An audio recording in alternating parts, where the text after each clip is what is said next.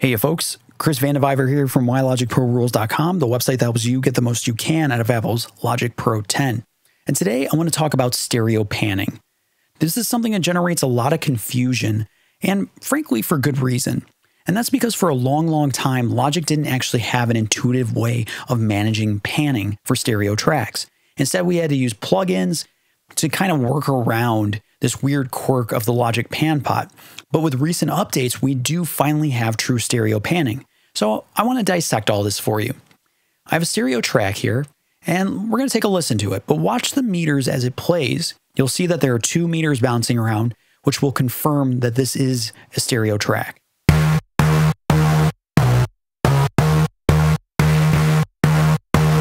So you can see that there's 2 signals. Now, one would think if you tilt the pan pot in either left or right, then the whole signal is being tilted to the left or right. We use panning to move instruments around the stereo spectrum to add width, to give dynamic, all sorts of great stuff. Well, you would think that, but that's not actually the case and hadn't been for a long time. In fact, while this is the pan pot for mono tracks where there's only one signal, for stereo tracks, it's a balance pot. Now, what's the difference? Balance essentially is picking the choice of hearing one side or the other, or some degree of both. But it's never both the left and right tilted to one side or the other. It's just we hear only the left or only the right. Let me demonstrate.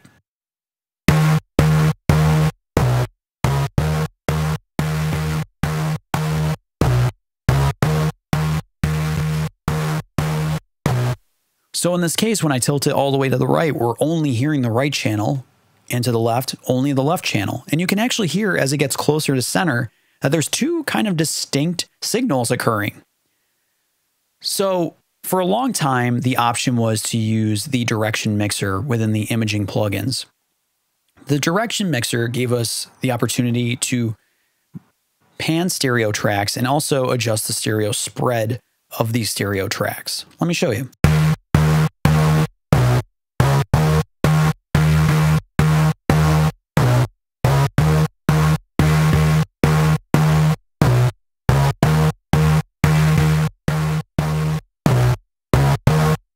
So, that was handy, but not the most intuitive option.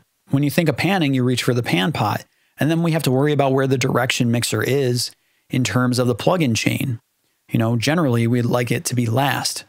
So this was the workaround for a long time, but now Logic does have true stereo panning. To access this, you have to control-click the pan pot, which gives us 3 options. Currently checked is the balance pot, the default mode for stereo tracks. There's stereo pan, which is true stereo panning, and binaural pan, which is like a more complex panning option. So we'll pick stereo pan. Suddenly, the pan pot has a green ring around it. So this operates just like that direction mixer.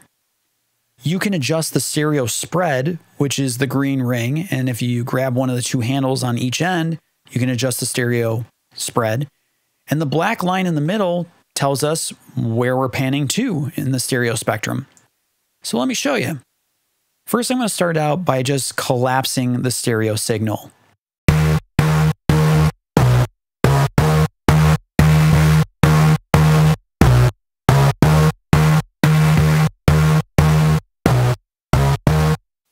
So as you could hear, the stereo width got smaller and then expanded back out. Now, when I turn this pan pot to the left or right, we'll hear the full signal pan to the left or right, not just part of the signal. We won't just hear the left or the right. We'll hear the whole signal change directions.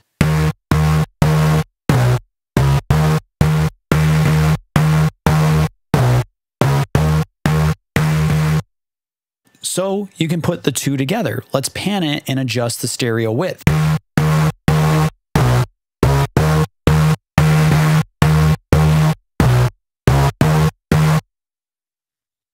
So there's a lot of power behind this, and it's way more intuitive because the pan pot now acts like a pan pot for stereo tracks, and it's in the channel strip exactly where you expect to use it. You could still use the direction mixer, that's fine. The balance option is useful in certain cases. For example, perhaps you have a piano track and the low notes are kind of becoming not discernible as compared to the sparkly top end.